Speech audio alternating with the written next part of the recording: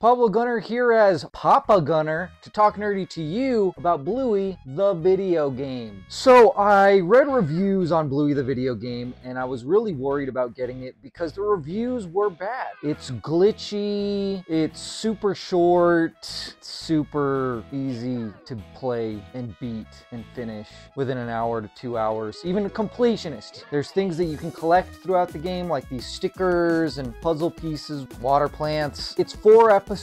The story is essentially about the dad and his brothers and how they each have a piece of a map to find this treasure. And then you play games along the way which become mini games that you can play anytime, which are from the show, Keepy Uppy and such. But it looks phenomenal. It sounds phenomenal. It's a voice cast. The story is really great. And here's the thing. This isn't a game for adults. This is a kids game that adults can play with kids. My kid has played this game more than anything and needed my help the least playing this game. And that's how I know this is actually a game for kids and made for kids.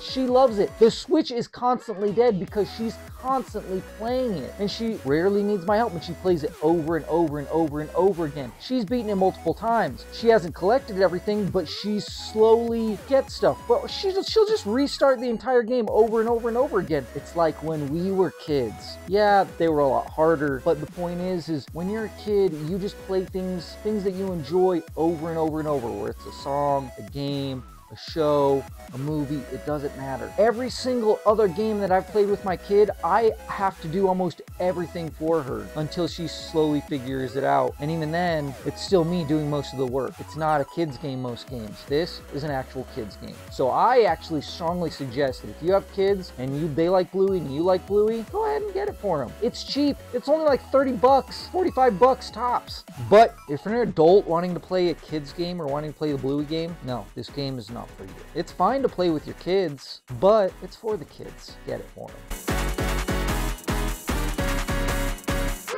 Check out our merch at TNTMTheShow.com. Our new charity for the month is going to be Red Cross for blood donation because it is Blood Donation Awareness Month. You can check it out on our Instagram. 5% of our profit will be going to that charity at the end of the month.